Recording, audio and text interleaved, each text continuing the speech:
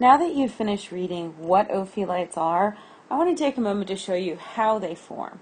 Because I think if you see how they form, it's going to help you understand what they are. So as we learn, the ophiolite sequence forms at the MOR, right, at the mid-oceanic ridge. Very specifically, it forms in the mid-oceanic ridge.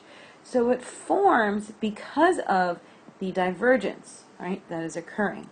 So let's take a look, right? We learned that there was a couple of layers to the ophiolite sequence. Let's see how they form. So let's just say, and this is going to be a very simplified view here, that here we have a mid-oceanic ridge. Right? Obviously we know it's not flat, so just go with me on this. I'm making this very simplified. So if I'm at a mid-oceanic ridge, that means I have one plate going this way and a secondary plate going that way. They're moving apart from each other. So what happens is this tensional crack opens up. Now, obviously we know that that crack doesn't just leave a hole open right down to the center of the earth where you can fall in. But what we have down here is the asthenosphere. And remember, the asthenosphere is partially molten. So if there's a crack that forms, it wants to get up and it wants to get out of there. So what happens is that partially liquid material is going to fill this gap in.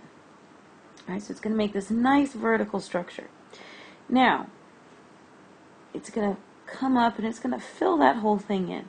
So hopefully you can see that this is a vertical structure. These are what we call dikes. Dikes are going, we're going to learn more about these when we get to the igneous chapter. Dikes are these vertical, straight up and down structures. So really, the whole ocean floor is made up of these structures. Because remember, what happens is when these plates start to split apart again, right, that dike right here is going to split in half, right? So half of that red will go that way and half of that red will go this way.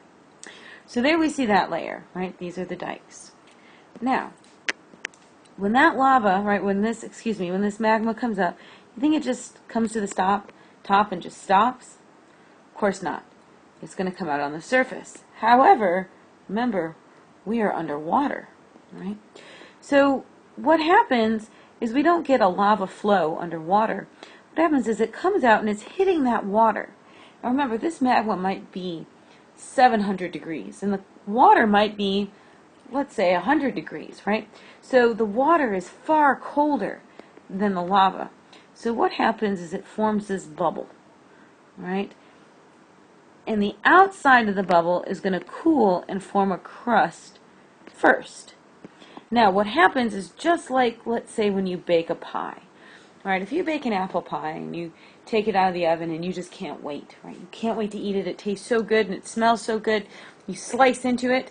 Now the crust might be cold, but the inside is going to be hot. So when you go to take a bite, it's going to burn your mouth. We see the same thing with these ophiolite sequences, or what this bubble of lava that comes out. So what happens is the inside is still hot, so it's going to crack open, and you're going to get another blob, and that'll eventually crack open, you'll get another blob, and so on and so forth.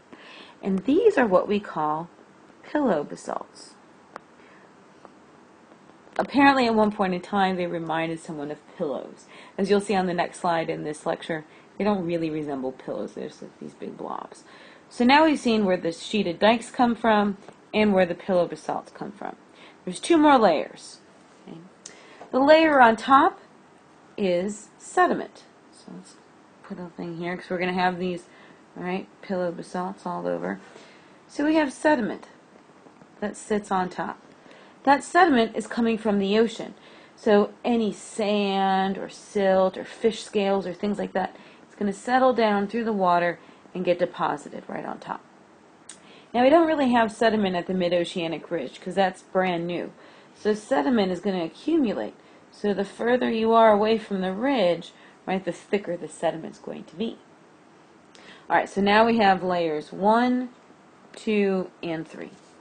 The fourth layer is what happens underneath. Right at this crack, right at the MOR, it's very hot. It's extremely hot. But as we move away from the mid-oceanic ridge, it's not so hot down here. What happens is the upper part of the mantle starts solidifying, and it connects onto the bottom of the sheeted dike layer. This is a mineral or a rock that we call gabbro. We're going to talk more about gabbro when we get to the igneous rock layer, but we're going to learn that basalt and gabbro are essentially the exact same rock. Right? So hopefully now you've seen where each of these 4 layers come from. The sediment, right, falls down and gets deposited. The sheeted dikes form as that magma comes up through the crack, the tensional crack, and then flows out on top, forming those pillow basalts. And as we move away from the mid-oceanic ridge, the top part of that mantle solidifies and forms the gabbro layer. So hopefully that clarifies the ophiolite sequence for you.